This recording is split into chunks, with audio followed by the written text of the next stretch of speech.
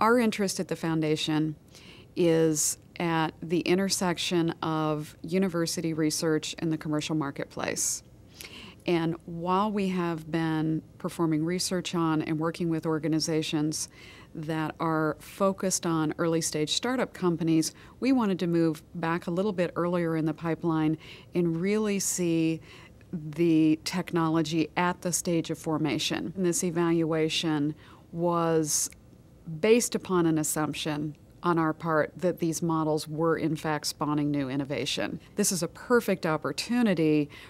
to link entrepreneurs and those types of funding models to something that is extremely productive at the level of the university and ties to entrepreneurial startups outside the university. The individuals that will be most interested in reviewing the outcome of this study are philanthropists who are interested in funding programs at universities that have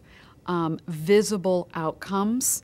I believe university faculty, especially in engineering schools and medical schools, that are looking at different entrepreneurial programs linked to experiential models,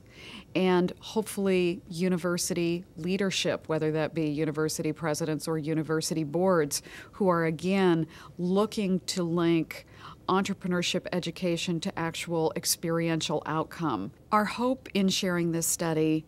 and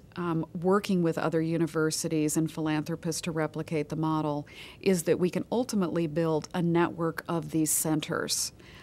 It's critically important as we look at these models to understand what are the best practices in these models. One of the surprising outcomes of this study is not simply the technology startups that we're seeing, but the real value that this brings to graduate students who have the opportunity within a university setting literally to do the same kind of work that we see done in industry product development, in developing a product from a very early stage, building a business case scenario around it, understanding the commercial marketplace around it, and taking it to the next step. So it's our hope that we can build a network of these organizations supported through sponsorship by the Kauffman Foundation,